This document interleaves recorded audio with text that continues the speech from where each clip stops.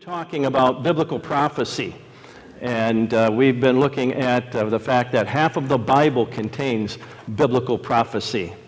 And my slides will be up in a moment. And half of those, another quarter of those have already been fulfilled.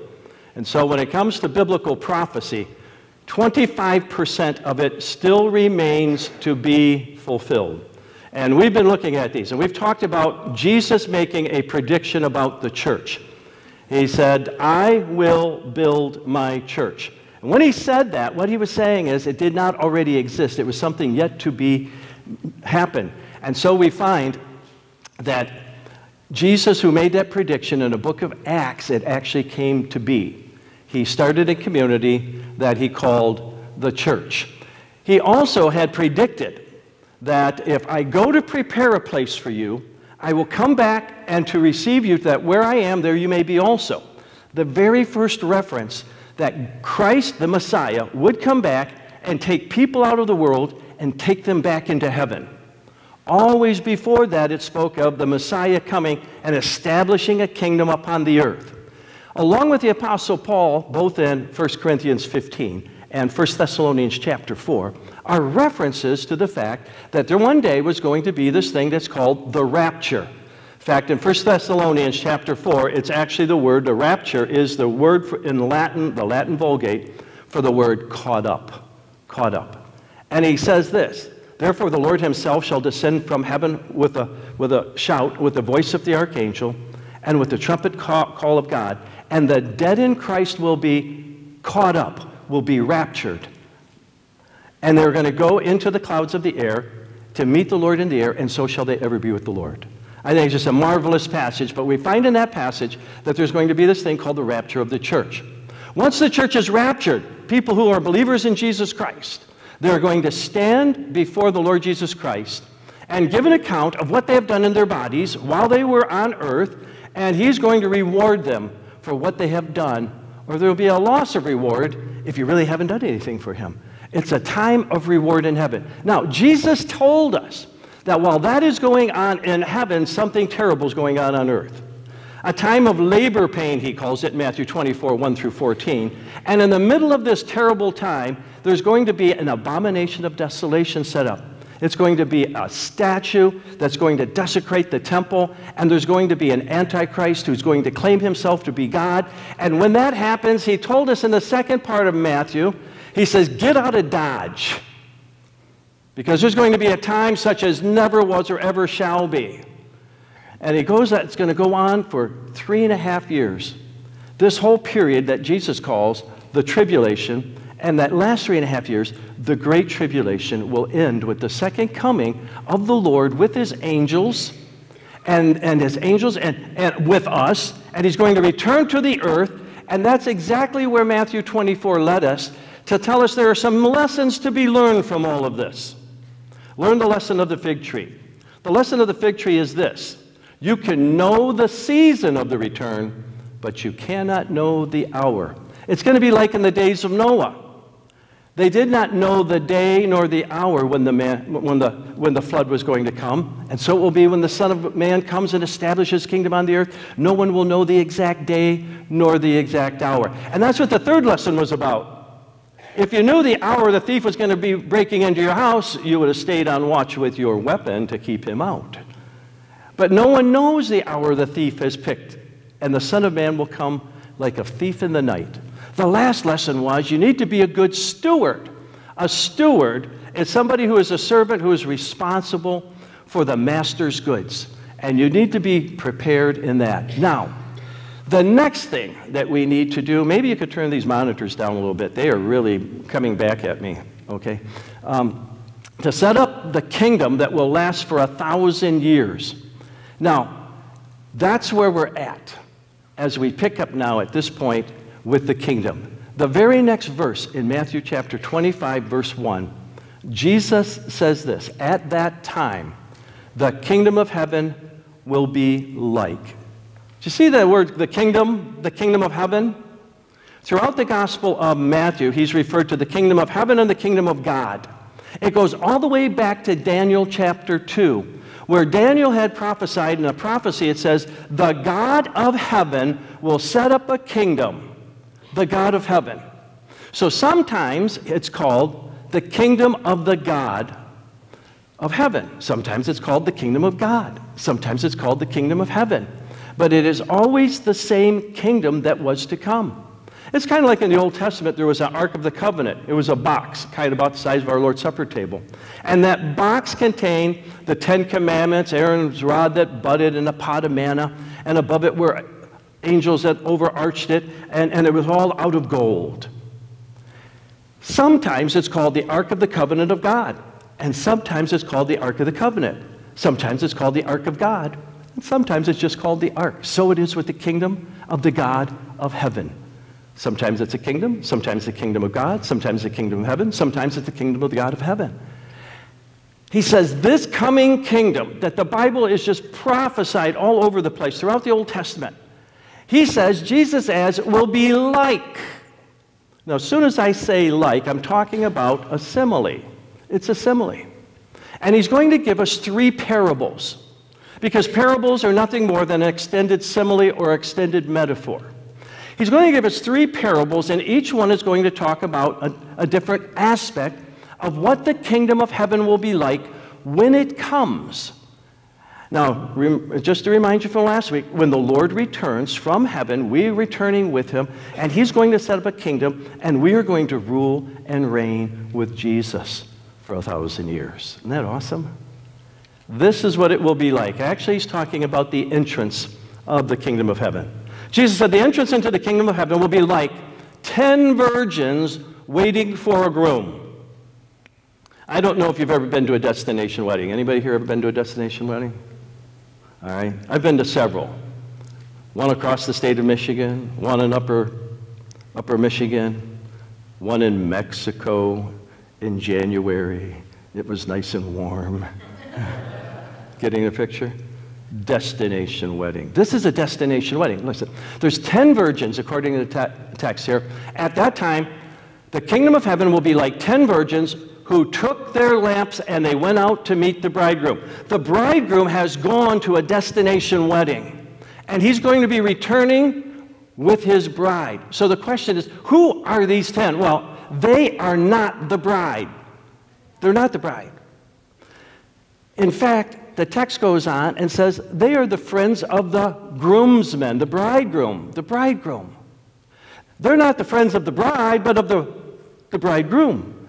They're the groom's friends. And these 10 virgins, okay, are waiting for the destination wedding to come back. Now, I did a destination wedding 2 years ago, come this January, in Cancun, and it was nice.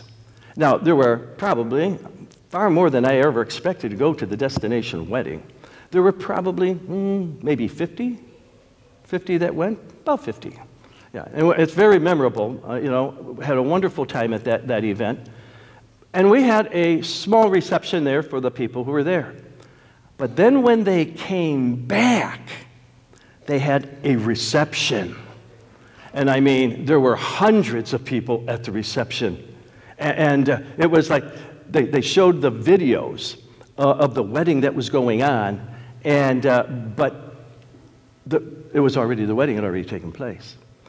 The thing that bothered me most about those videos is the wind was blowing and my hair was standing straight up. All right. So we're at this destination wedding, but we came back to the reception. Now, in this story that Jesus is telling, the 10 virgins are really the nation Israel. Their Messiah is in heaven being united to his bride, the church. I know that from Ephesians chapter 5. Husbands, love your wives even as Christ loved the church.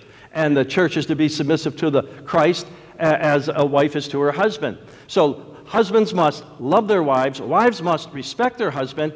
And in the middle of that whole passage, he says, I show you this profound mystery. You think I'm talking about husbands and wives, but I'm talking about the church.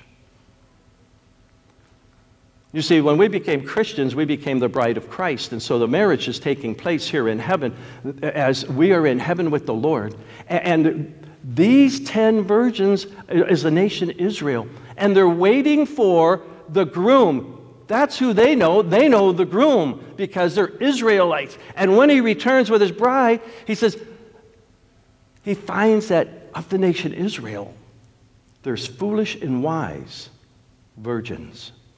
The foolish, he says here, 5 of them were foolish, and 5 of them were wise.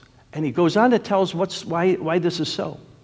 The foolish ones took their lamps, but they did not take any oil with them. So I just so happen to have a lamp. Because you always wonder, how did they do this? How did they take their lamps? Here is a lamp. Brother Nelson Haynes got this for me. And this little lamp, you put the oil, I got a wick, you put the oil in there, olive oil normally, and then you put the wick in there and you light it. So taking this little lamp along with you, is pretty convenient. You just stick it in your pocket, right? So I don't know if you've ever been anywhere where you need to take something with you and you forgot it, all right? All right, so when I was in the Philippines, they told us, whenever you go, you take a light bulb with you if it's at night, because if they left a light bulb in a public place, it'd be stolen and gone. So you take your light bulb with you, so if you've got to go into a restroom that's completely closed, and it's night, it's totally dark. Somebody's probably already taken the light bulb. So you take one with you, screw it in. Now you got light, you turn the light on. So the other thing you need to take is toilet paper.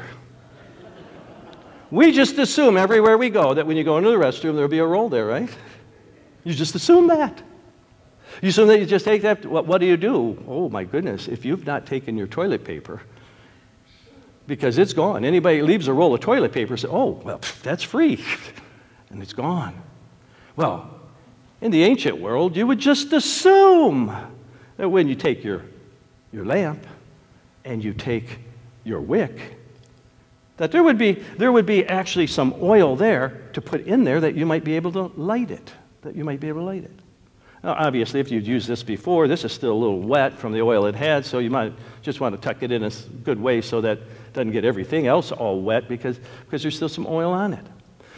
Well, the foolish ones took their lamps, but they did not take any oil with them. It's like going into the restroom without the light bulb or a roll of toilet paper. Okay? They went without it. The wise, however, they took oil in their jars with them. They also took a little jar, and it had probably seated pretty well, so they could also tuck it away.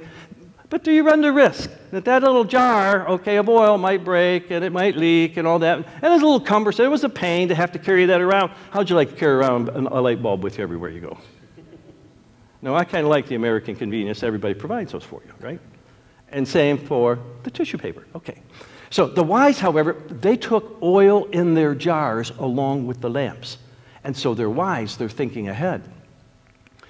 The question becomes in the story, if Jesus is gone, all right, and he's returning with his bride, the church, and there's the 10 wise, there's the 10 virgins, 5 wise and 5 that are foolish, what is the oil? Well, the oil is a figure through the scriptures of the Holy Spirit. The Holy Spirit. We have an anointing from the Holy Spirit. He's the Holy Spirit. He's the one who anoints. It's an anointing. The word anointing is to pour oil on the head and to anoint and consecrate to an office. The moment a person becomes a believer in Jesus Christ, they get the Holy Spirit. So behind the story is this. Christ is in heaven. He's had a marriage. He's coming back for a reception. There's going to be a banquet and a great party. It's called the Millennial Kingdom. And he says, when he returns, the nation Israel, half of them are foolish and half of them are wise. Half of them have the Holy Spirit because they've received the Messiah. They've looked on him whom they have pierced, and they've believed in their heart, and they've received the Holy Spirit, and they are the wise with the oil in their jars and in the lamp. Well, the bridegroom was a long time in coming. Of course, Jesus has been gone for like 2,000 years, and they became drowsy and fell asleep. So all of these virgins are sleeping, and all of a sudden at midnight, the cry rang out, "Here's the bridegroom, come out to meet him." So they're responding, Messiah is coming. Then the virgins who woke up and they trimmed their lamps. Well, they could trim them and get them ready to go because there's still a little oil on the wick. And so they light their lamps. And the foolish one said to the wise, give us some of your oil. Our lamps are going out. Why? The little bit of oil that was left on the wick is all that's burning. No, they replied, there may not be enough for both us and you. Instead, go to those who sell oil and buy some for yourself. Go get your own. I'm not missing this party. No way. No way. But while they were on their way, can you imagine? Put yourself in their shoes. Oh, my goodness. I don't have any oil. So you jump on your donkey or your camel, and you head on down to the local Myers, because you know it's open 24/7, right? And you go in, oh, lo and behold, everybody else on planet Earth seems to be shopping at this time at night. The lines are long, and you're waiting so you could check out to get your olive oil. And so finally you get your olive oil, you buy it, and it says here, the virgins who were ready went in with them to the wedding banquet. Oh, the party's going on. They're already banqueting, they're eating. Man, this is a fine dinner that they're having. They're having this party, this banquet. Okay, they're at the wedding banquet. You know that the next thing is the dancing. Now, I don't know if they were doing that new thing or the old thing. All right. I don't know if they were doing the chicken, I don't know what they were doing. But it says the door was shut. The party was underway. The banquet was going on, the reception. The band was playing. The music is all the food you want. He's talking about the kingdom. They're in the kingdom. They're with King Jesus, his bride, the church. They're in the kingdom. Later, the others who came, sir, sir, they said, open the door for us. Beating on that door. Now they got the fire that's lit. They found their way back. They're knocking on the door. Please let us in. Let us in. But he replied, I tell you the truth. I don't know you. Whatever oil you have, it wasn't the oil of the Holy Spirit. You've never received Jesus Christ as your Savior and Lord. You never bent your knee to Jesus, and now it is too late. Just like in the days of Noah, all the way up to the time he built the ark and he was preparing the ark, he was preaching. 120 years he's preaching, repent, because judgment is coming. He's preaching and preaching. Finally the door is shut, and what? Now they want to get in. The door was shut. The door was shut. They could not get in. What's the point? Therefore, Jesus makes this point. Keep watch. Make sure you are a Christian. You have the Holy Spirit oil, because you do not know the day or the hour. Some people say, well, I'll just wait till the last minute and accept Christ. That way I can live like the world, and last minute I'll just accept Jesus like the thief on the cross, and then I'll get to go to paradise, to heaven forever. And it's true if you can do that. But if you die too quickly, you're shut out. You're shut out. That's the whole point. Watch right now. Be prepared right now. Be prepared. Nicodemus came to Jesus by night.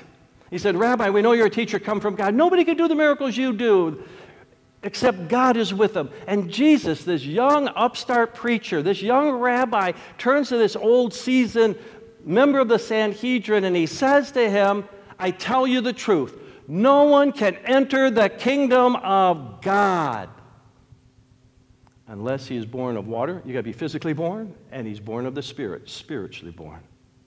Flesh gives birth to flesh, but the Spirit gives birth to spirit. Marvel not that I say unto you, you must be born again. You see, that's the way you make preparation. That's the way you're watchful. You receive Jesus Christ as your Savior. You're born again. You're born of the Spirit. And the Spirit invades your body, because everyone who knows Jesus Christ as Savior, they get a down payment of the Holy Spirit. He takes up residency within our bodies, so that we've seen before in 1 Corinthians 3, 1 Corinthians 6, and other places, Romans chapter 8, the Holy Spirit actually indwells us. We have the oil within.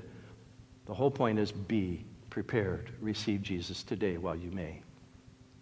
The next parable that Jesus gives, he goes on and says, again, It will be like, what will be like? The kingdom of God, the coming kingdom, will be like a man going on a journey who calls his servants and entrusts his property to him. Now, let me just give you a heads up, the man going on the journey. The story behind the story that Jesus is telling is, Jesus was telling his disciples, I am leaving, I'm going to heaven, and I'm on this long journey. And I'm going to, at some point, I'm going to bring my church out of the world, but then after that 7 years of tribulation, after that's over, I'm going to return to the earth. He's gone on a long journey, and I've entrusted you with some things in life. In fact, when he goes on, he says, to the one he gave 5 talents of money. 5 talents of money. To another he gave 2 talents of money. And to another one. Watch this. All according to his ability. I love that phrase.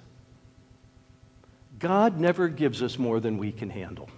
Never, ever. Not more blessing, not more difficulties. There is no problem in life that you have that God hasn't matched it to what you can handle. There is no blessing in life so great that you can't handle it. Maybe that's why God never blessed me with winning the lotto. Why? Maybe I can't handle it. You see what I'm saying? God gives, everybody gets from God according to their ability. So guess what? I'm probably not going to be put on the carpet for not being able to sing very well. I have no rhythm. You have to have rhythm to sing, right? You got to have that.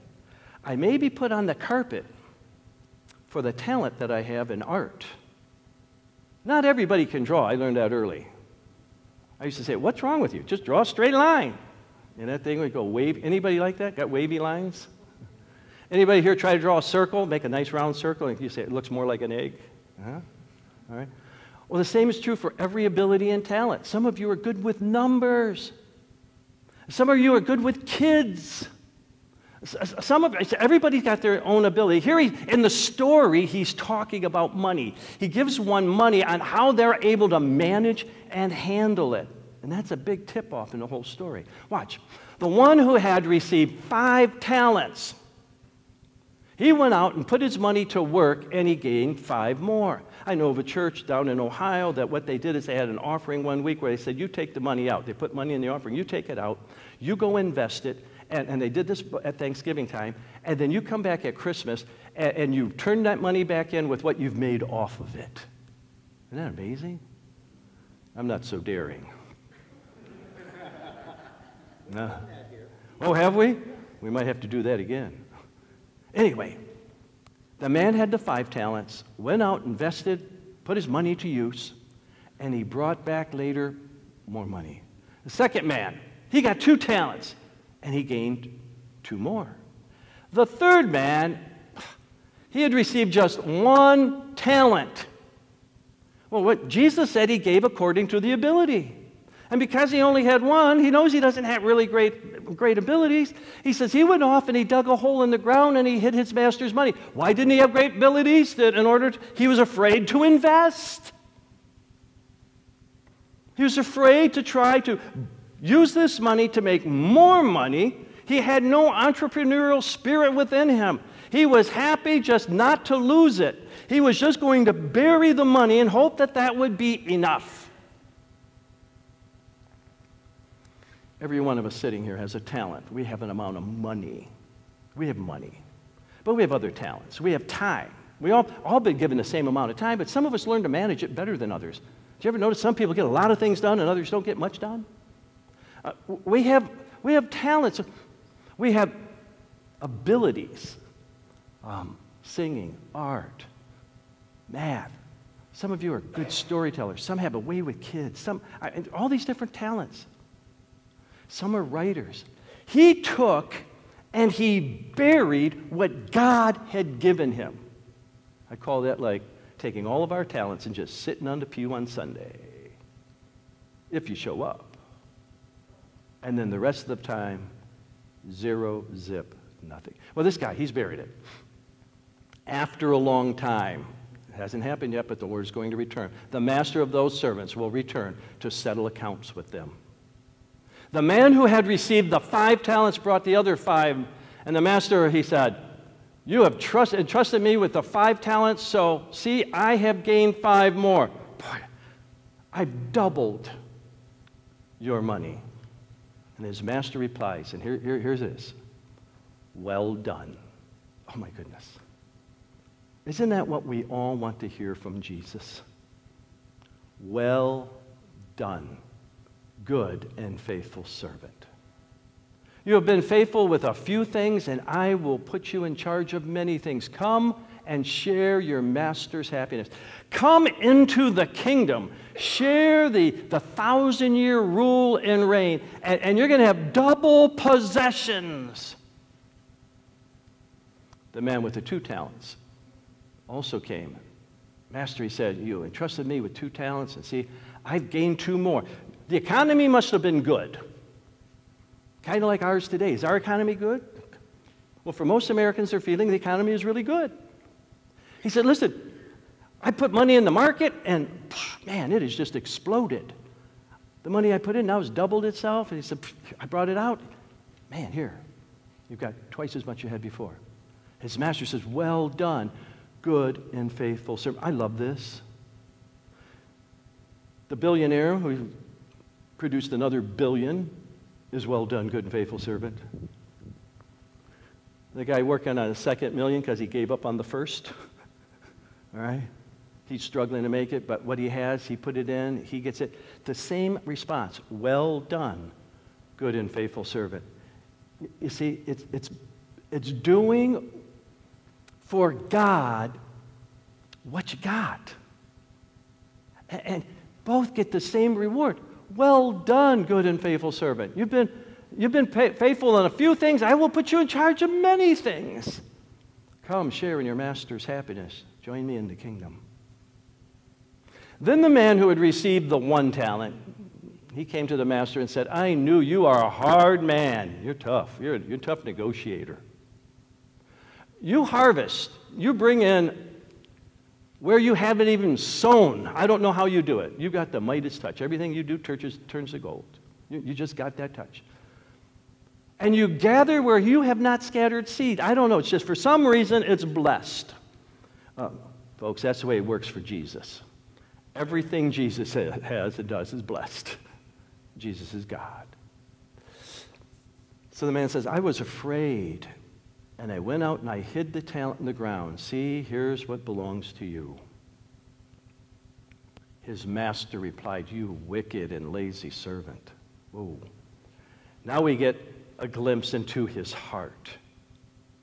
He is lazy and he is wicked. He's wicked. So you knew that I harvest where I have not sown and gather where I have not scattered seed. Well then, you should have put my money on deposit with the banker so I could get, what, maybe 0.5% interest? You would have had something to show for your talent that I entrusted to you. And so that when I return, I would have received it back with at least the interest.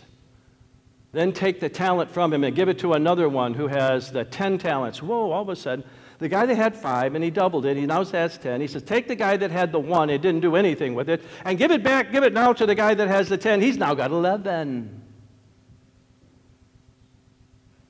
For everyone who has will be given more. And he will have an abundance. And whoever does not have, even what he has, will be taken from him and given to another. And then throw that, oh, now we know, he's worthless servant outside into darkness where there will be wailing and gnashing of teeth, or weeping and gnashing of teeth. And this one, because he's wicked, he doesn't do anything for the Lord because he's wicked in his heart, receives his judgment and does not enter into the kingdom. What's here for us? What's the story here? If we're going to be faithful stewards as Christians, I'm going to have to invest my life and the resources God has given me in what really matters.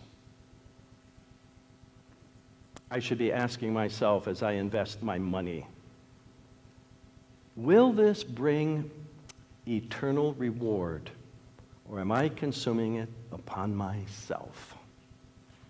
When I use my time, will this bring eternal reward, or am I wasting it on myself?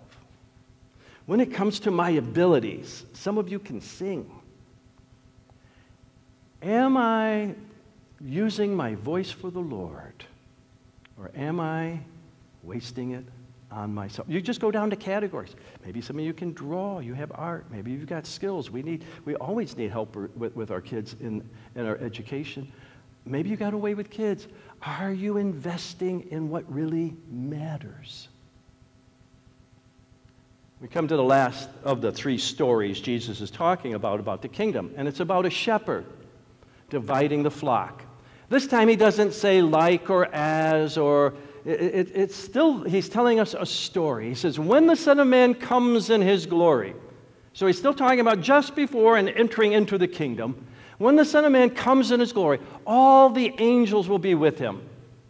And he will sit on his throne in heavenly glory. He's going to sit on the throne here on earth in heavenly glory. The glory that radiates in heaven is going to be here on earth when he sets up his kingdom here on the earth.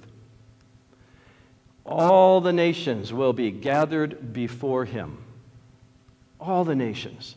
Now, the word nations are all the Gentiles, all the people who are not Jewish. They're going to be gathered before him. And then it says in the story here, Jesus says, and he's going to separate one people from another.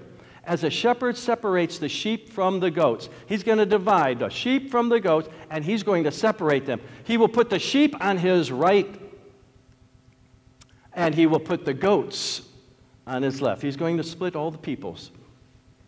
And it's not like they're America and Europe, or it's like every individual from among the Gentiles.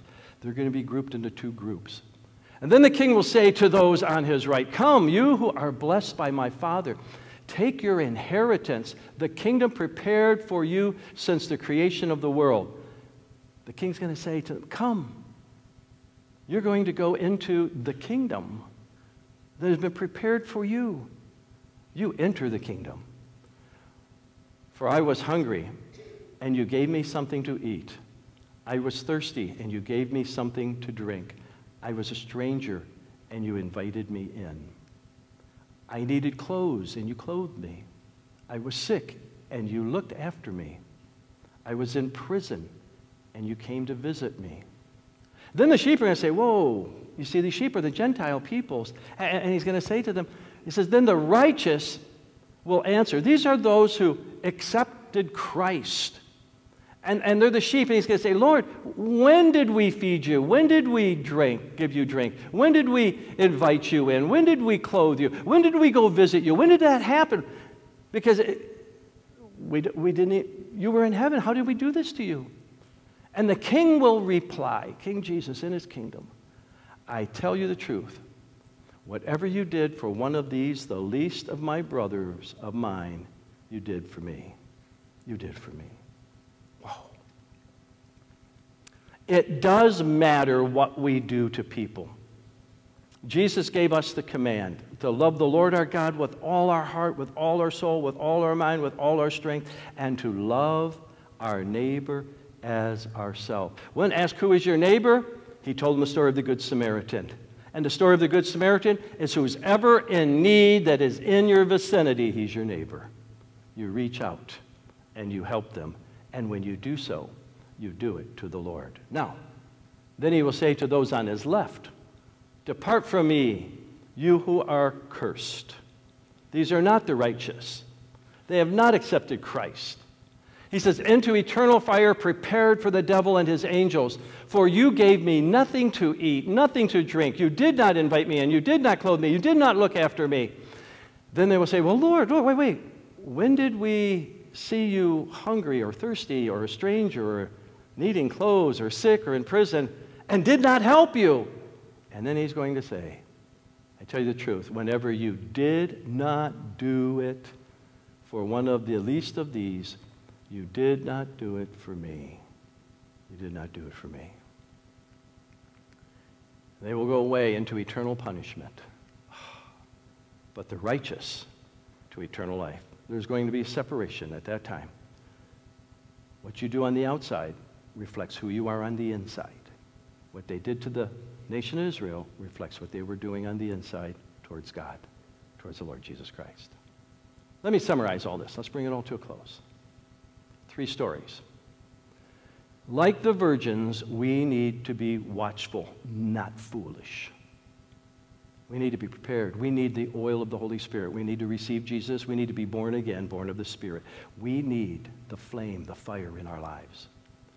Like the stewards, we need to be faithful. Whatever it is that God has given us, we need to be faithful. With our money, our finances, our time, our energies, our abilities, we just need to be faithful unto the Lord. Like the sheep, we need to be thoughtful. They were thoughtful. When they reached out to those who were in need. That's why we have a ministry like partnering with the Open Door, that we can reach out to those who are in need. That's why we're going to assemble packages. That's why we need your help this Saturday. There's going to be over 200 people coming here to receive food for Thanksgiving. We need to be thoughtful. We need to reach out. For when Jesus comes again, he will reward us according to what we did with our talents and with respect to the Lord and his people. He is going to... So the question, what are we doing with our talents? What are we doing for the least of these, his brothers? Am I living watchful and prepared, faithful and thoughtful? Let's pray. Father in heaven, these verses challenge us to know you and not just about you, have a relationship with you. They challenge us, Lord, to be faithful every day, asking ourselves the question, what would Jesus do so that we might be like him? And then, Lord, they challenge us to be thoughtful, not just thinking of ourselves, but thinking of those around us, those who are in need, and how I can be the hands and the feet of Jesus, reaching out and touching them, using what I have to help those who are in need. For to do it unto the least of them is to do it unto you. Lord, we anticipate the day we enter into the kingdom. What a day of glory that will be. But we know it all starts with being born again and knowing Jesus Christ as our Savior. Work in our hearts, I pray. In Jesus' name, amen.